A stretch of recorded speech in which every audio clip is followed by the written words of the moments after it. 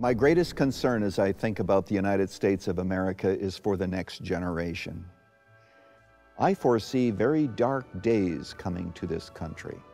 And what I would like to see is a generation of parents raised up by God who say we are not going in the direction of our society. We've got to do something different. The schools are failing.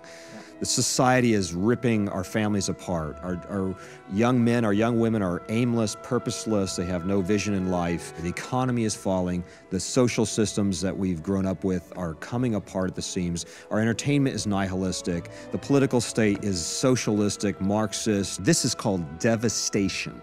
Things are bad, but for us, things are really good because we're not relying on the state to raise our children anymore. We're going to raise our own children. We're going to educate our own children. We're not going to rely on the state for welfare, for inheritance, for Social Security. We're going to pass an inheritance on to our children. We're going to rebuild our families. We're going to bring in a strong biblical economic system within our own families. We're going to teach our children these values while the rest of the world effectively is going to hell in a handbasket.